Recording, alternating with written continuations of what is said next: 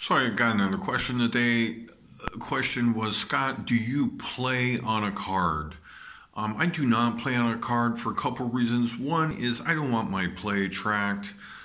Two, I think it's fairly clear the amounts I win and lose because if I get a hand pay, I try to take the money out in a casino. I don't want anything tracked. I'm not interested in what the casino may or may not give me. I promise you they are not giving you anything.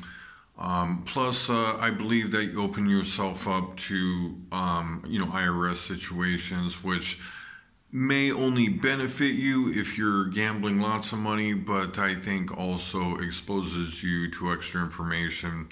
I don't like the idea of the casino really knowing how much you lose either. I mean, I think it targets you too. Anyway, that's why I don't play card. Oh, and I forgot to say, I feel like it's at least a little bit unlucky. There, I said it. Thanks for watching.